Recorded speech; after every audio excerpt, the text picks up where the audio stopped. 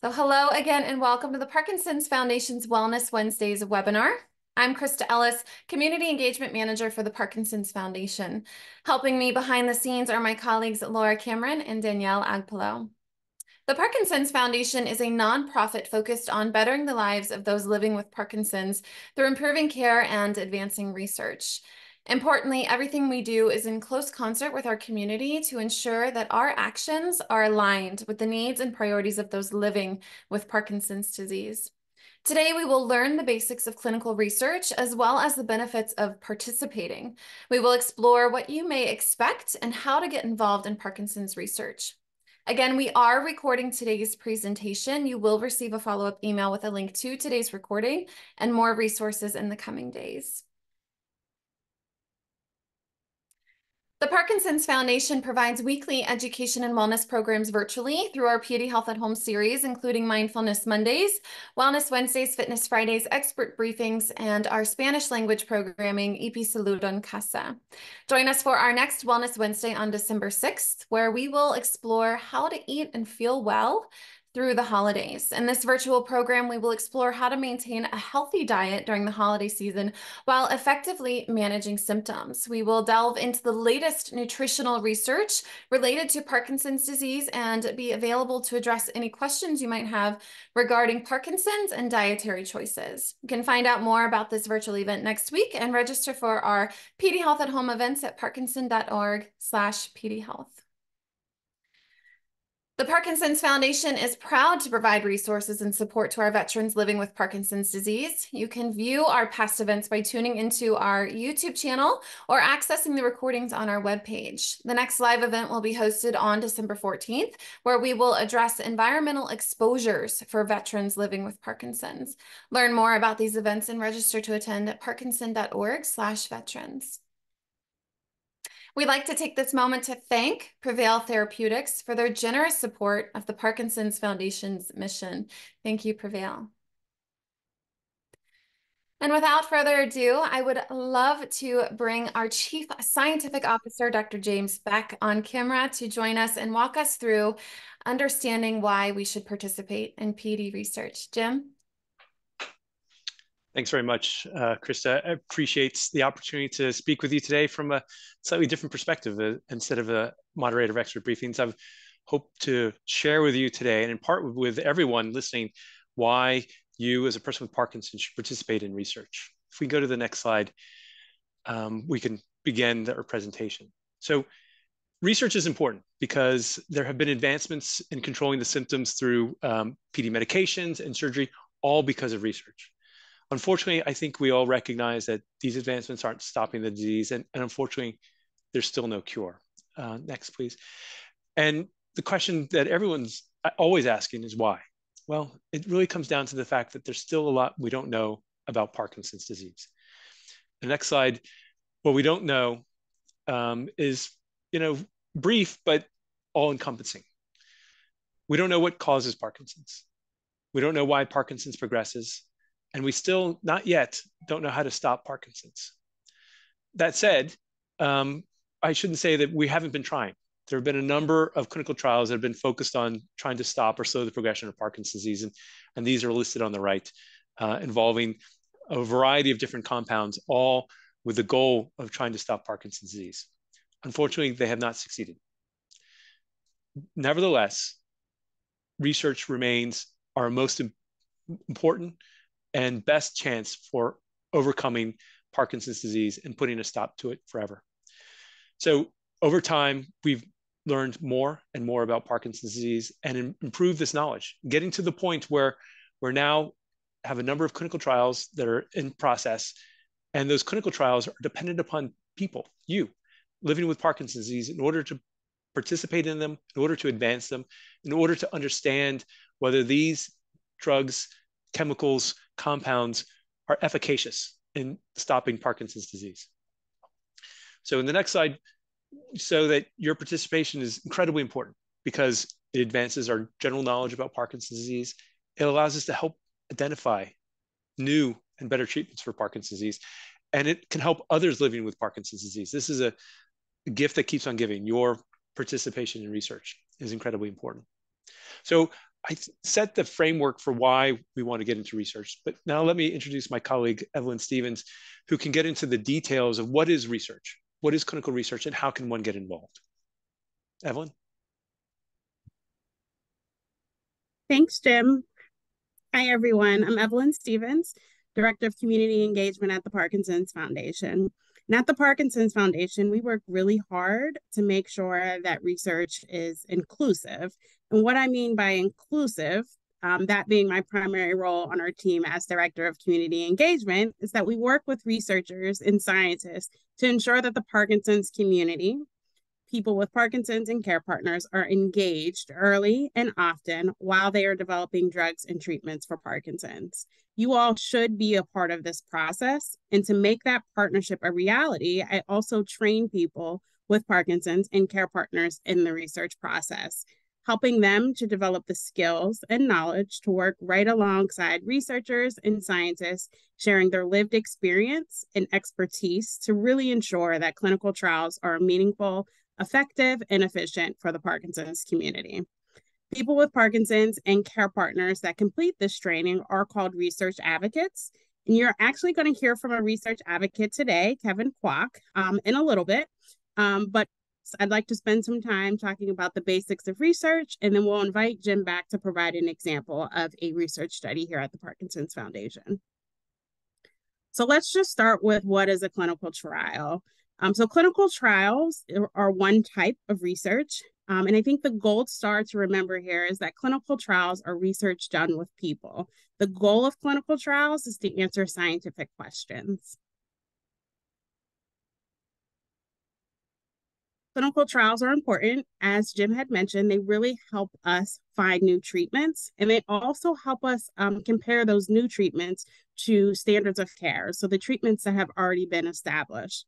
They also help us understand the progression of Parkinson's disease, and they also help us identify genetic factors that can trigger Parkinson's.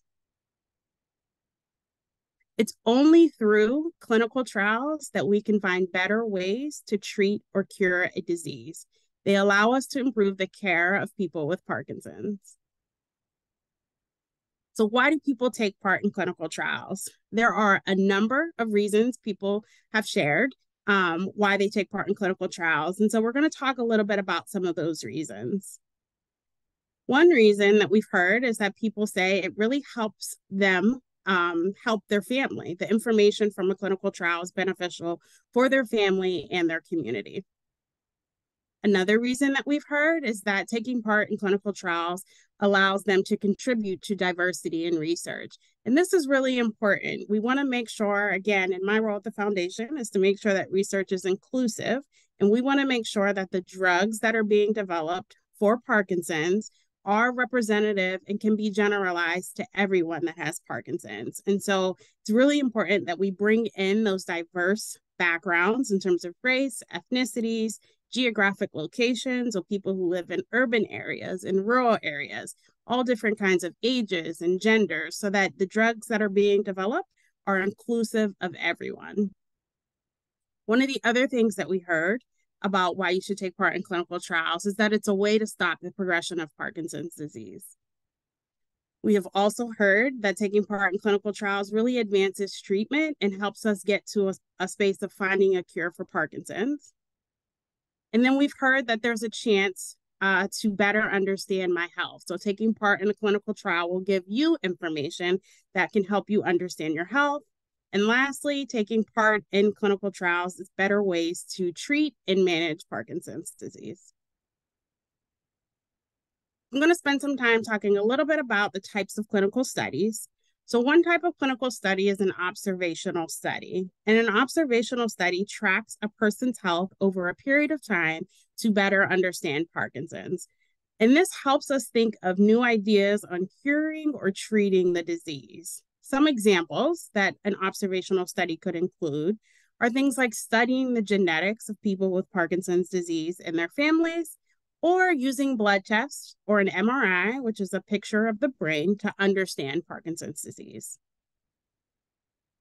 Another type of clinical study, which you'll hear a lot about today, and may hear a lot about when you think about research, is an interventional study or a clinical trial, Remember, as I stated, clinical research is research that's done with people. And so clinical trials involve taking a therapy to see how it affects Parkinson's disease. The therapy could be a medication, it could also be a surgery, or even an exercise. In some examples that fall under clinical trials, and I think it's important to remember the word testing. Clinical trials test a type of exercise to see if treatment symptoms of Parkinson's disease improves or doesn't improve. And this is just an example. Other clinical trials may look at testing a medication. As I mentioned, there are many different types of clinical trials. These are examples, but when you think of a clinical trial, you should know that it's research that's done with people, and it usually involves testing some sort of intervention. Now, there are many phases related to clinical trials as we think about the drug development process. And again, when we think about clinical trials, we're talking about testing drugs or medications. This process is really well controlled and regulated by different agencies to ensure that drugs are being developed in a way that is safe for people. The very first phase that you see is preclinical research. Remember, clinical research involves people, so preclinical would be what happens before it even gets to people. And this would be the laboratory studies, or what some may call bench science. And then right after that, we move into the phases of a clinical trial. We have a phase 1, phase 2, phase 3, and then we have the Food and Drug Administration, or the FDA, and then phase 4. As we go through each phase of a drug being developed in the form of a clinical trial, you can expect more and more people to be involved. And the purpose of each phase is to test the safety, the dosing, so which dose is more appropriate or efficient, and then how well the drug is actually working. They also include healthy people in these phases, just to ensure that, again, that the drug is working well and is safe for everyone. After the first 3 phases, there would be approval by the Food and Drug Administration based on the success of the earlier phases of the clinical trial. And even after that approval, there's another phase where they continue monitoring safety and efficacy of the drug. I know sometimes this can be a lot to digest for people, but I think one thing that is important to remember, all drugs have actually gone through this process. Think about our over-the-counter medications like Tylenol or ibuprofen, or even some of our common antibiotics like penicillin. There were people who actually volunteered to take part in these clinical trials to test those medications. So this process does work, and we see this evidence in our daily lives. There are some key terms that are important to remember when we think about research. And so I'm just going to go over a few and spend some time talking about them with you today. One of those terms are placebo. So a placebo is a substance or other kind of treatment that looks just like a regular treatment or medicine, but it's actually not. It's made with inactive ingredients. And placebos are used in clinical trials because they help us determine the real effect of a drug.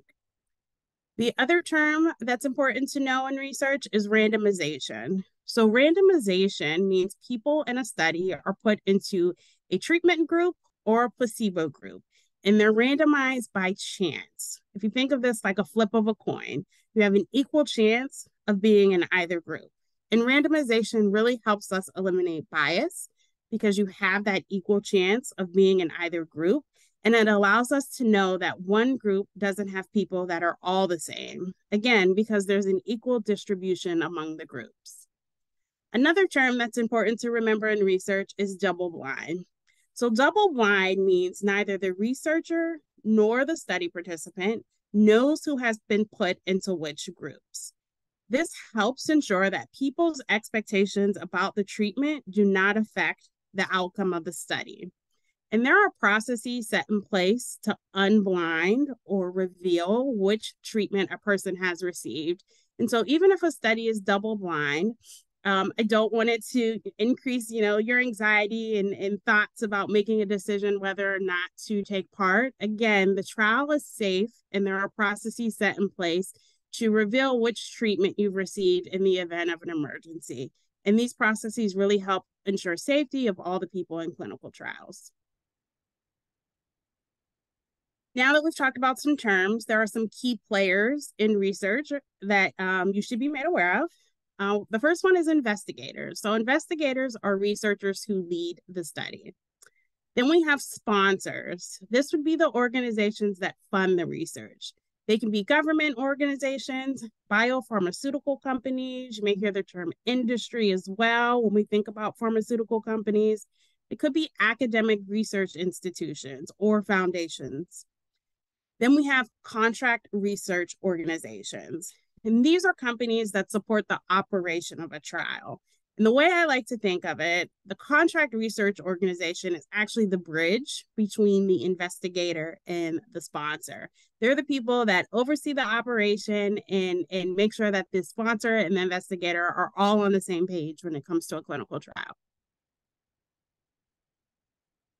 And we have participants and subjects. These are the people who take part in the trial. We also have regulators. These are organizations that guide how research is done. And we've already talked about one regulator, the Food and Drug Administration. Again, the drug development process being a tightly regulated system with those phases of research. And that's because the Food and Drug Administration has put that process in place to regulate how drugs are being approved and brought to people. We also have ethic boards, and these are panels of people who ensure the safety of participants. A few examples that you may have heard are an institutional review board or a data safety monitoring board. And I want to spend some time talking a little bit about informed consent. So informed consent is actually your right as a potential participant in a clinical trial or research study. It is required that you give your informed consent prior to taking part in the study. And an informed consent process should look like you reviewing an actual document with all the information about the clinical trial with the investigator or a study doctor.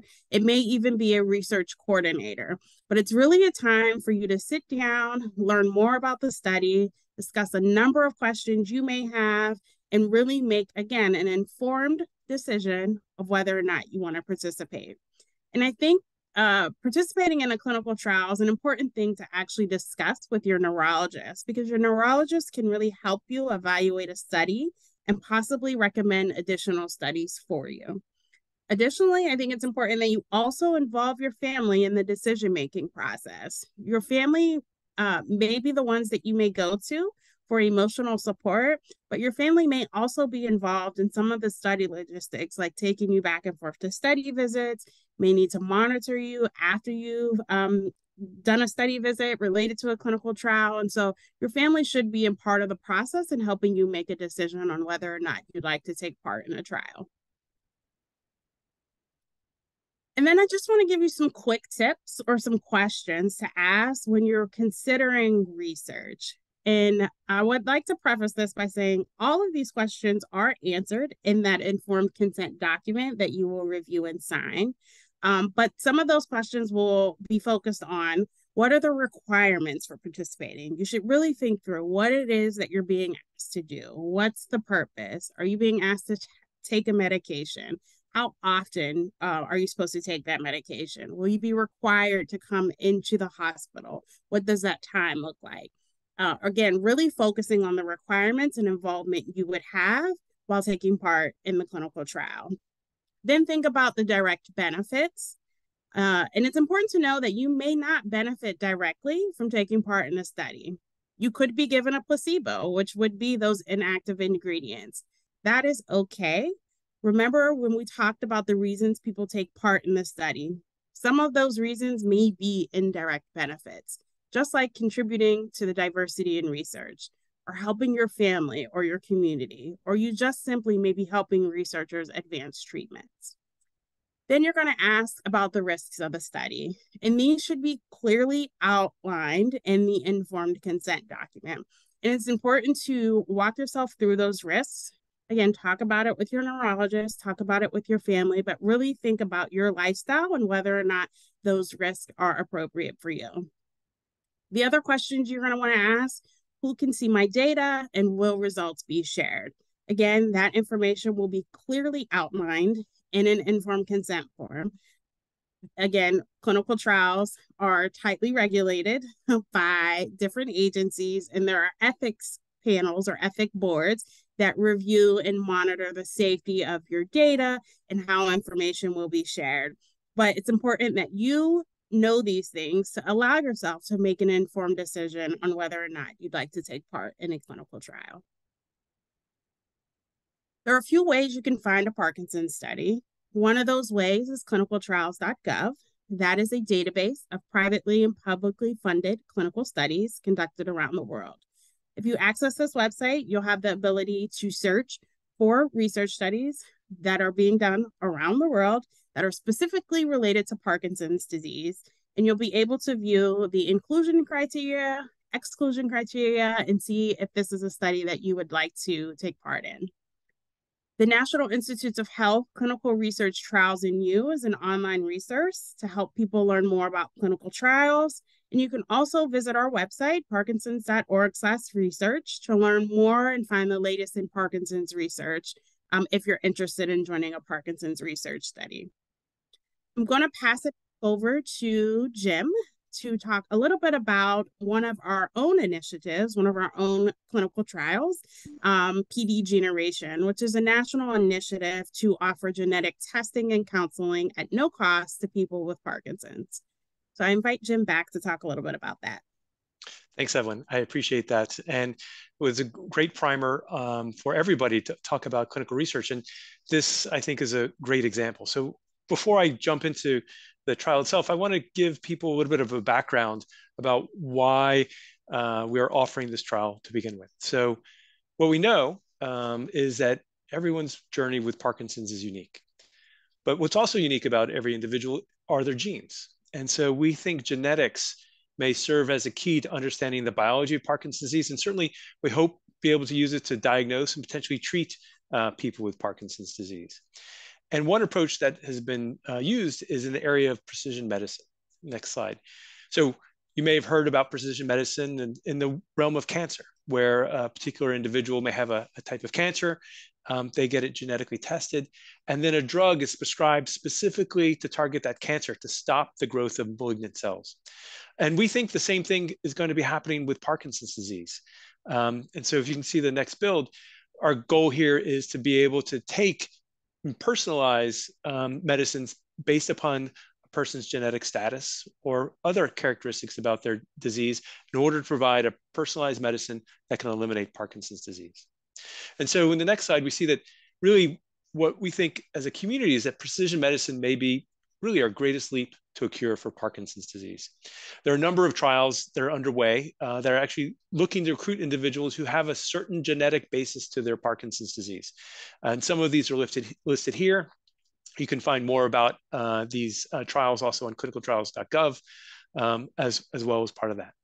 And so in order for people to understand whether they have a genetic link to a Parkinson's disease, because genetic testing is not something that's routine in clinical care for a person with Parkinson's disease. So the foundation is trying to jumpstart this process to accelerate clinical trials to help us reach further and faster to a potential cure for Parkinson's disease by this study, PD Generation. Through PD Generation, as Evelyn said, we're offering genetic testing at no cost to a person with Parkinson's combined with genetic counseling, because we really believe it's important for people to understand what was tested and what are the results of that test, so that individuals with Parkinson's are empowered based upon that knowledge to be able to go forward and participate in clinical trials that may be relevant to them. On the next slide, you can see some of our objectives.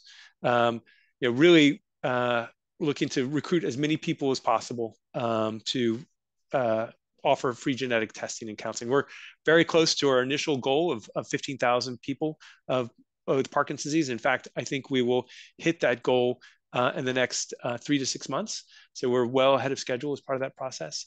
And again, the key focus around PD Generation is to help improve our understanding of Parkinson's disease, where people with Parkinson's can learn more about their disease. We can also advance research, because a key aspect of participating in PD Generation is sharing of the genetic information with researchers to further explore the genetic basis to Parkinson's disease. In PD generation, we're only testing 7 genes which are related to Parkinson's disease. And those are listed here on the right. These are 7 genes which are really the most common of rare forms of Parkinson's disease. You may ask yourself, everyone should probably have a genetic link to Parkinson's disease, and they may. But right now, science only shows us that about 10 to 15% of people have a clear genetic link to Parkinson's disease. This is where further research is necessary to understand how broad is that link, to be able to identify new genes that may participate in causing Parkinson's disease. These genes listed here are, again, the most common ones, and where clinical research is moving forward in order to create interventions for. So as we reach 15,000 and consider going beyond it, we're looking to accelerate our clinical trial recruitment and thinking about how to do that and partnering with others as part of the process.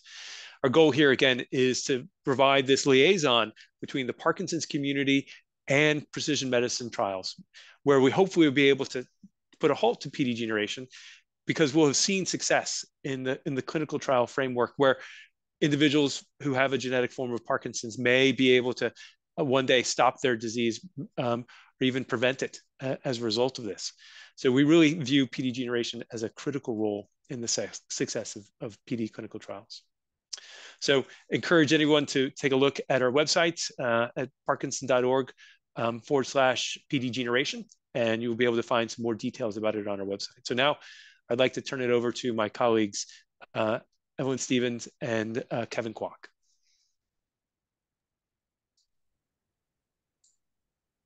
Thank you, Jim. So as I promised earlier, you'd be able to learn a little bit more from a research participant. Kevin Kwok, as I mentioned, is also a research advocate. He has gone through training with the Parkinson's Foundation in the research process, giving him the skills and knowledge to partner with researchers and scientists to make Parkinson's research more effective and efficient. He has also participated in many different clinical trials, and so we invited him here today to share more with us about his experience with participating in research. Kevin was diagnosed with Parkinson's in 2009 at age 48, and so with that, I'd like to welcome Kevin. Hi, Kevin. Hi there. How are you, Evelyn? Great. So I'd like to start just by asking you, how did you decide to participate in research? What really motivated you to take part in clinical trials?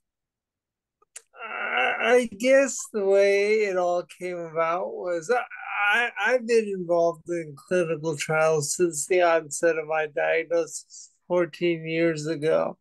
And what really inspired me the most was both from my training, my clinical training as a pharmacist, and also my almost more than 20 years of participation in the pharmaceutical industry, where I saw advances coming from very courageous patients who volunteered their time and efforts to participate. And these became the giants that really allow us to be where we are today. And so when I was diagnosed, I sort of said to myself, Kevin, I think it's your turn to step up. So that's how it all started. Great, Kevin. Thanks for sharing that. It sounds like you were really motivated by others in the past who have volunteered their time to take part in clinical trials. And so as I talked about, the direct benefit versus the indirect benefit, it was really that indirect benefit of, it's your turn now to be involved that really inspired you to take part in clinical trials. I'd like to ask you, what kind of research have you participated in? Has it been clinical trials, observational studies, a little bit of both? Yeah, every one of the trials that you described in your presentation and in Jim's discussion, I've been involved in. From the observational side, I've been involved in genetic studies, simple online response to questionnaires over a period of time. Those have been the easy ones to get involved with. And if you're having hesitation at first, this is a great way to start. I've evolved into several complex interventional trials as well. These have ranged from simple things like exercise and meditation to blood transfusions to very involved drug studies and more. The longest study that I've been involved in has been a 5-year DVS trial. That's deep brain stimulation for those who don't know. But these studies can take many days in a row and become very involved and complex. Great. Thanks for sharing that, Kevin. Can you share more about how you chose which trials you chose to get involved in? Because it sounds like you've done a lot, all the way from surveys and more observational type studies to some pretty invasive clinical trials. And so, what were some of the ways or things that made you decide which trials you wanted to get involved in? Well, once you get involved in the research community, there's an evolution of knowledge in places where you find out about things. I would say that in the very early days, it was invitations by my neurologist, which first got me interested. But you have to express interest yourself because there's only so much time when you have with your neurologist to talk about your own treatment.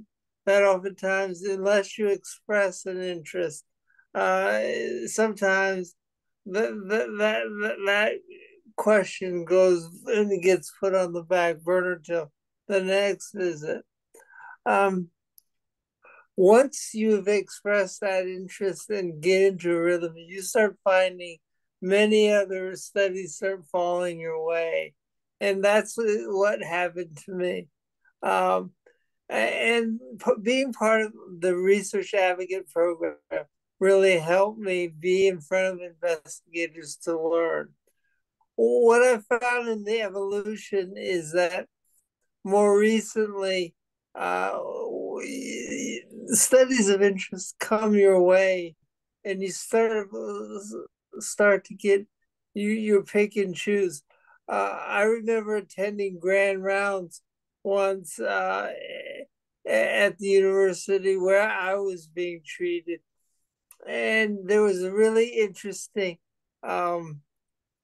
interaction with a researcher that was transfusing the blood of young animals into older animals to see if it had an effect. And I hadn't realized that was now moving into humans. Mm-hmm. And I got a call from that investigator the next day saying, "Hey, can you help us find 15 researchers? We want to transfuse plasma from young people to older patients to see if it has an effect." And my comment to that coordinator was, "I'll help you find your 15 patients, but I have to be one of them." And so that's sort of an example of how you move from a passive role to a more active role in selecting the clinical trials that come to you.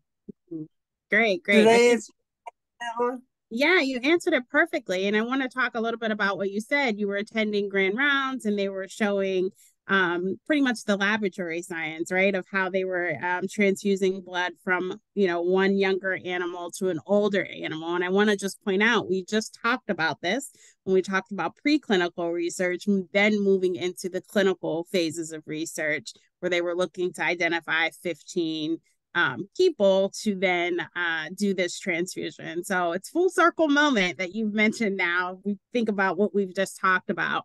I want to spend a little bit of time talking about a little bit more time in depth, talking about some of your impressions and what you've experienced in a diverse amount of trials that you've participated in. So for example, what's the research process been like for you, the time commitment, and the actual benefits that you have felt when participating in clinical trials? You definitely have to carve out time to participate. Many of these trials happen during the work week.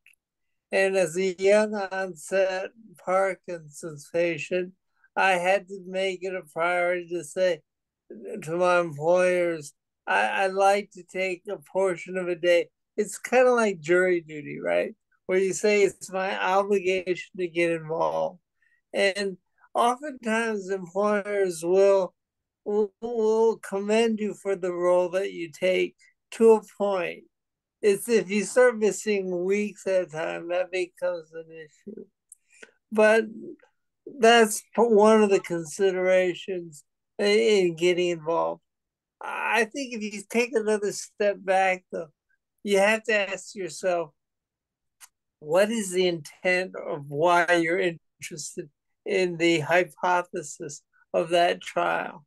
Uh, and so you have to ask, well, is being involved in a disease modification study or a symptomatic relief study consistent with what you want as a patient? Those become important questions that you want to align as you go forward. There's another part that I think is really important for all of your viewers here. And that is if you don't understand what's happening or you're getting lost in the jargon, and clinical trials has a ton of jargon that the layperson may not fully appreciate or understand. And it's your job as a patient to say, stop, can you take a step back and explain to me what randomization is, what a placebo is, all the terms that you describe? Because if you don't, they'll assume you have that knowledge. So I think coming to understanding the full meaning behind why they're doing the trial is so important. And then finally, there's another one of the intangibles is when you get involved in clinical trials, you feel as though you're becoming part of the team.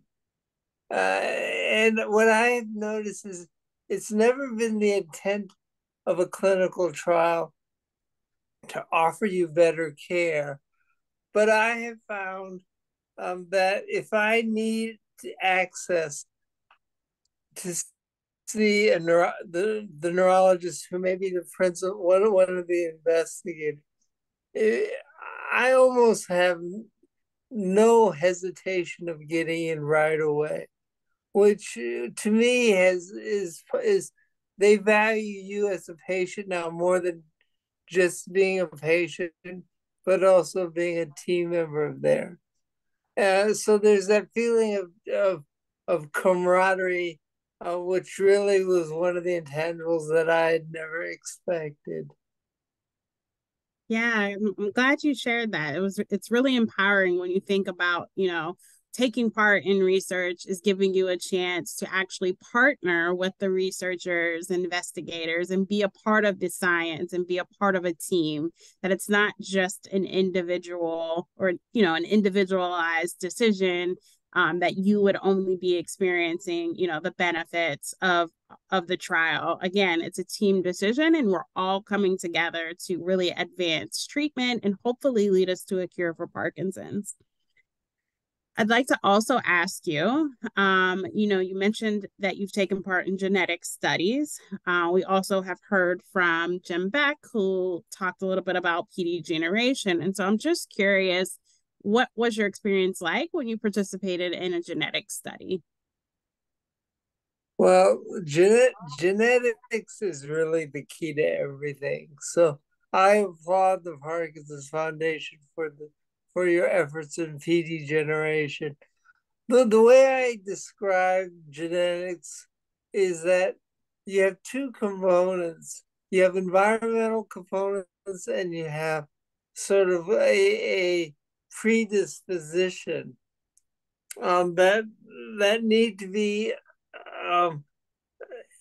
it's almost like a collision, right? Where both are required. Um, it's almost like saying, I hate to use this analogy, but you have to have something that loads a gun, and then you have to have something that pulls the trigger. Loading the gun is the genetics. It really creates the makeup. And without it, we will never really get to the answer. So it's very simple to do a genetic study. It can be as simple as giving a saliva sample or blood draw. And then the more important thing is getting a genetic counseling session after that to really translate what it means. But I'm a big fan of genetic research. Great. Thank you. And I want to ask you, we've talked about sharing information about research studies with your family and that your family should be involved in decisions. And, when we think about genetic studies, it's information that could be valuable for your family members. And so were you able to have, that discussion with your family, and what did that look like for you? You know, your family, if they're loving and caring as they should be, they're going to be trying to protect you. Sometimes, more often than not, they tell you don't get so involved. But I always explain to them is the reason why I'm doing all these studies is because my hopes that one day you will not have to deal with the issues of Parkinson's that I've had to live through. So it really is research to help yourself is one priority, but to help the next generation, if you can eliminate a single person from getting Parkinson's because you help them understand their risks and they can avoid something, that's as good as a cure. I agree. Couldn't agree more, Kevin. So how has participating in research impacted your life personally? Well, I would say that it's been a huge component of my well-being, of living well with Parkinson's today. It started off as a curiosity, right? Wanting to know more about what was out there that could possibly in the future help me out. That's how it started. But I found myself finding there were other hidden gifts there. I felt like I became part of a research community. And to me, that really helped me cope with having Parkinson's so much. You know, there's this feeling that many people, when they get diagnosed with Parkinson's, that they've lost control of their life. All of a sudden now the disease is taking control.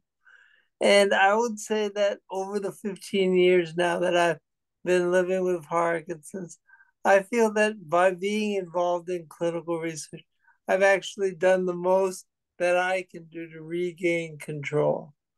And that's a very satisfying place to be. Yeah, thank you, Kevin, so much. It's been such a joy talking to you today. We are so very glad at the Parkinson's Foundation to have you a part of our research community. Any last minute thoughts, recommendations to anyone considering taking part in the clinical trial? Well, I would say getting involved in something like the Parkinson's Foundation's Research Advocate Program is a great start for anyone. I've met some really great people through your program, and it really has launched me into my trajectory for doing what I do. Um, if you get involved, more will come to you, and that to me is just a gift. If you can use Parkinson's as a gift, many people wouldn't think of it that way. But I feel very, very grateful that I've had this opportunity. So thank you all at the PF. Thank you, Kevin. I'd like to turn it back over to Krista to transition us, I think, to our question and answer. Yeah, and we'll bring Jim back if he's still present. Kevin, thank you so much for all that you have done and continue to do for the Parkinson's community. You're beyond an inspiration in advancing treatment options for our family and friends who are living with Parkinson's. So just from the bottom of my heart, I want you to feel the gratitude that I'm feeling for your participation and involvement. So thank you. Thanks, Krista. Jim, an interesting question that tends to come up a lot when we talk about genetic testing. What's the difference between PD generation and 23andMe or all the other genetic tests that are readily available? So that's a great question, Krista. I would say there's not a lot of other tests that are readily available beyond PD generation and maybe 23andMe. 23andMe tests a couple Parkinson's genes looking for one specific mutation in each of two different genes. There are dozens of mutations in these genes. And so the difference really is that we sequence the entire gene for PD generation and return all relevant results back to a person with Parkinson's. And it includes counseling. So I think, as Kevin mentioned, that's an important step as part of the process. So while 23andMe is great and it's a good place to start, PD generation is just a much more comprehensive test of looking for genetic based in Parkinson's. Thanks for that clarification and understanding that, genetic testing is not readily available. Evelyn, I'm curious, are there trials that can be done virtually for those who, don't have access to a medical organization or institution, or perhaps driving is just not an option? Are there virtual options to participate in research? Yes, there are many clinical trials that are offering virtual options, and even more so since we've had COVID. You would be able to figure out whether or not a trial is virtual or has the ability to be virtual by talking with, your neurologist, looking at that informed consent document as well.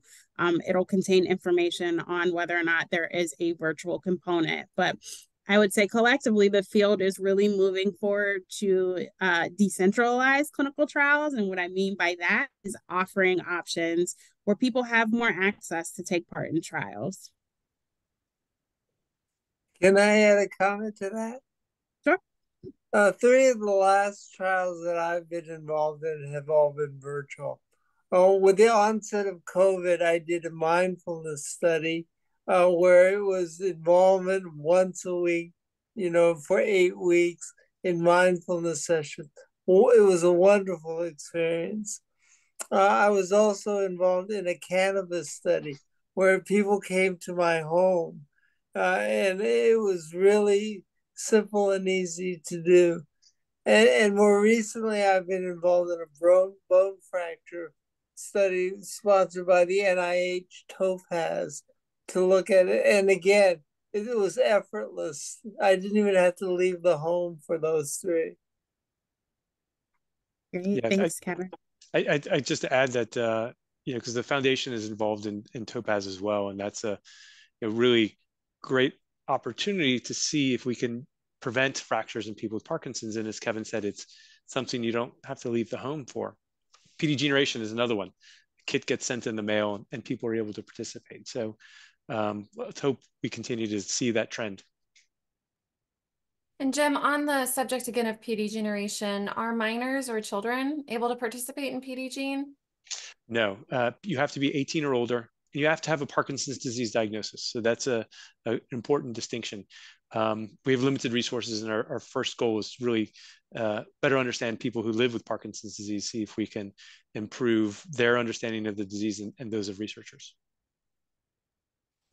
Thanks. And while I have your mic hot, Jim, how exactly does PD generation work? What's the process in getting involved with PD generation? Yeah, it's really straightforward. We have a number of locations where you can actually go talk to your doctor and start the process there.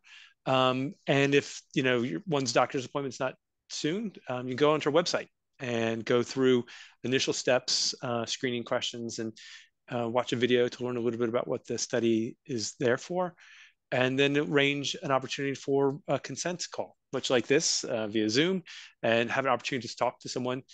Informed consent is important, and informed is really the important aspect of it. And as Evelyn said, this is something where talking to your family is important as well, because when you talk about genetics, you're not just talking about an individual anymore, you're talking about a family. So it's good to discuss these things with one's family. And then from there, a kit gets shipped, and then you provide the material. Right now, we're just requiring a fancy Q-tip inside the cheek to swab, and results come back about 6 to 8 weeks later. Visit scheduled again, just like this. If one did it through our website with a genetic counselor, and it's an opportunity to bring family members in if you like, so they can hear that process, and you get the results back. Like I said, most people will find out that they don't have a genetic link based upon our genes that we're testing. It doesn't mean that people don't have a genetic link, but science is still moving forward, and this is the knowledge that we have right now. Thanks, Jim, for outlining the process for us. I'm curious about that fancy Q-tip that you offered. Kevin, I want to ask, we have a question from one of our viewers. As an advocate in the community, is there something we should know to sort of help spread the word about getting involved in research? Well, I think that it's really important to know that this is not a conversation about mad scientists and subjects or patients. We're part of the science. Clinical trials has evolved to the point where there's consideration all along the way on getting an understanding of safety, of consideration of time. There's so many factors and nuances you can dig deeper into. I, for one, always, if I'm involved in a later stage trial, I would almost insist on a crossover, right? Where if I were put on a placebo, if I somehow got randomized into the untreated group, that after the study was ended, there was a chance that I could get involved through my participation. These are things that I talk to companies about all the time, is doing studies that really show that you mean what you say when you say that you want to partner with patients. I could go into much more conversation on that, Chris. I don't want to tie up the time here, but it's really an important question. Thank you, Kevin. Evelyn, along the lines of design study, say if you join a study, most of the trial has been developed, and you have suggestions on design format, what's the best way to share ideas with the study team? I would say speak directly to the research investigators about those suggestions that you may have. You in the informed consent document, you should actually be provided with the investigator's contact information. And I think it's a great opportunity to reach out to them, tell them about your experience. I think it's really important for people to remember that you are the expert. You live with Parkinson's, you've lived with it, day to day, and that, using your lived experience and your lived expertise, you have a lot of feedback that you could offer based on the design of a study. I will also say our goal with our research advocacy program is to prevent that. This is why we want to work with people with Parkinson's and care partners, so that we can get them involved in working right alongside researchers and scientists in those early phases of clinical trials, so that when we get to a phase 3 clinical trial, we're not in the space where people are feeling like the study is not a good fit for them, or there are things that they wish could be changed about the design of studies. Yeah, I would urge that if you have any industry viewers of this podcast, that they understand early is better. And just for sake of definition, Evelyn or Jim, would you just define or describe what a research investigator is, or a principal investigator is, or who they are? Sure. I think we talked about it in the study. So an investigator is the actual person who's leading the study. Oftentimes it's the lead doctor, it may be someone who has a advanced degree or like a PhD, but they're the ones who have come up with the idea, presented it to a sponsor for funding, and really the primary person that oversees the clinical trial. For offering that. As we're rounding out our time together and getting involved in research, just want to share a few moments. Perhaps each of you could offer some final words of encouragement and getting involved in research. Jim? Yeah, absolutely.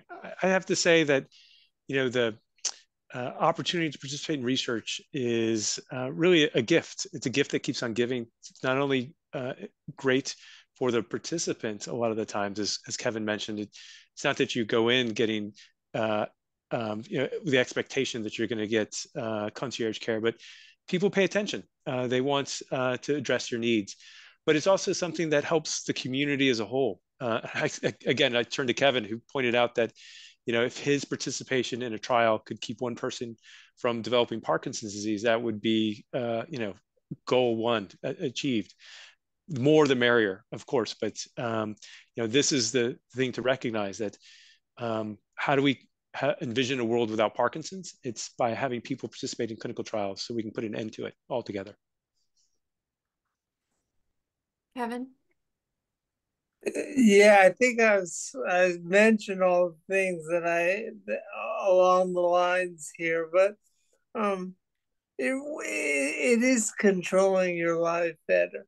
And the other part to it is that I find that by helping other patients, I feel like I'm helping myself. And so that sense of being part of the community and helping fellow members is something that it's hard to put in words, but it really does help us.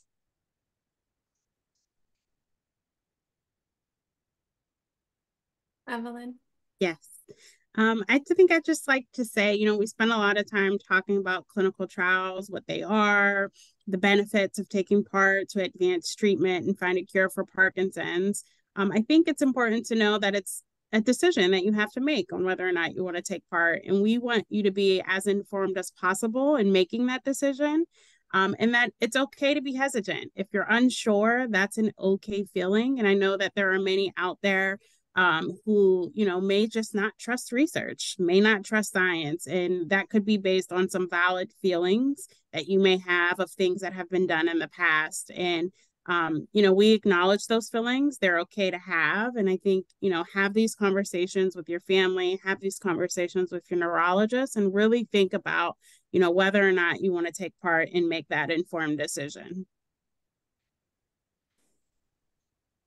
Thank you all so very much for your time and wisdom. Dr. Beck, Evelyn, Kevin, for just showing up today to advocate for participation in research that we can drive home more advancements and treatment options for people with Parkinson's. So thank you so much.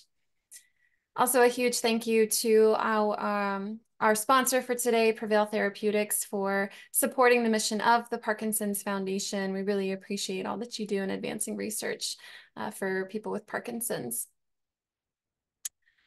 Please don't hesitate to reach out to us if your Parkinson's is progressing or you're new to the community here. Feel free to browse our comprehensive webpage at parkinson.org. We have all kinds of resources there that are free and readily available at your fingertips.